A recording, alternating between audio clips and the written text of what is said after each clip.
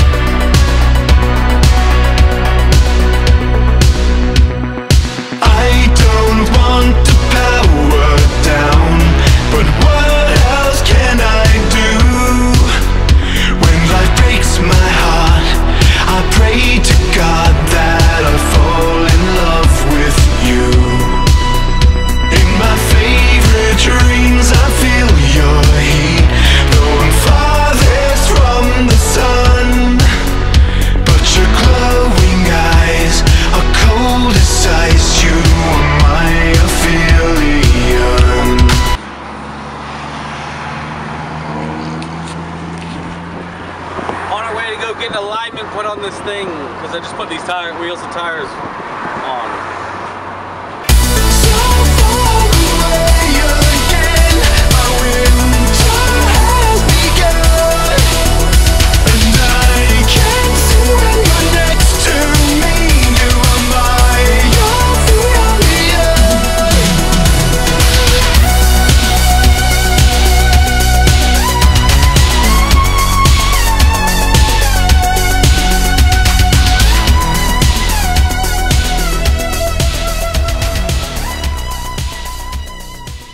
Now, before you judge too much, of course, project cars at the very beginning are a little boo-boo. They kind of look pretty terrible.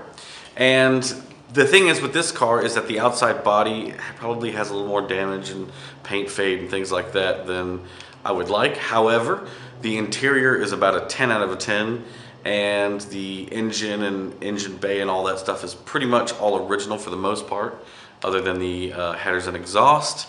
The suspension is an eBay suspension, and it is quite awful. Now, anybody who was kind of following me on Snapchat and Instagram probably saw the other two cars that I had for a little bit. At first, I sort of decided to go with, two cars have a daily driver. One was a 99 Civic CX. It was silver. It was all original. It got stupid gas mileage. I was having to travel back and forth from South Carolina to Tennessee for work and things like that. And then I got kind of like a race car, which was a 91 Civic hatch, which was Tahitian green pearl with a B20 swap. Fun car. But the more I kind of thought about it, the more things kind of worked out, it was not really the best choice for me. And so I kind of wanted something a little bit different to kind of build off of, and I've been really wanting like power windows and a sunroof for a while. I've wanted to go back to an Integra for a while. I've really missed having an Integra. I've had a lot of great cars over the years. In fact, I think my last car count was, I've had well over 25 cars, Hondas, Acuras.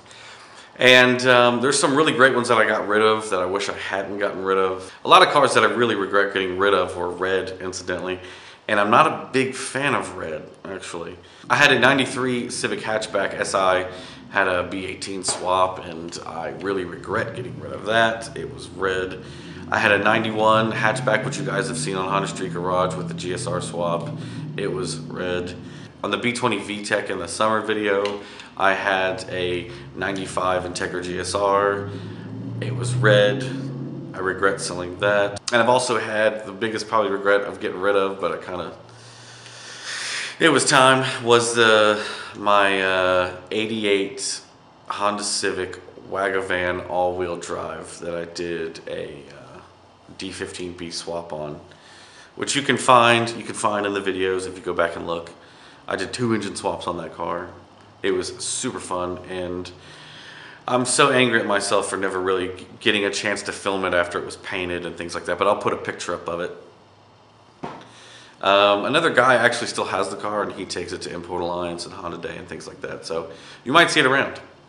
But the fact is that I've wanted to go back to an Integra for a while for a couple reasons. One, you know, they're just generally comfortable. They're a little more comfortable than a Civic, and they have things like power windows and a sunroof, which definitely make things a lot more easy, livable.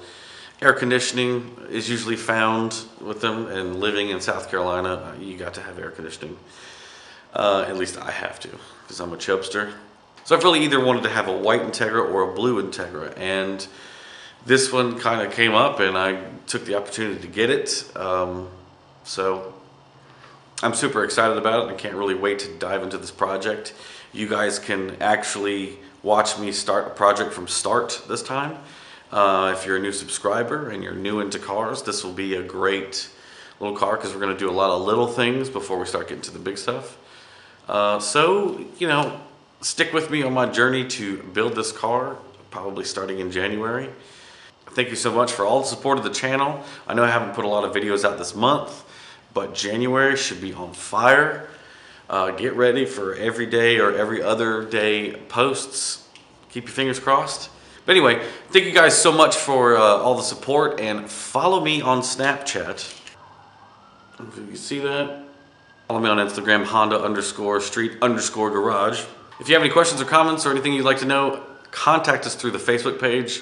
A lot of people try to contact me through Snapchat, and the messages disappear, and they're like, oh crap, what did you tell me? Can you repeat that?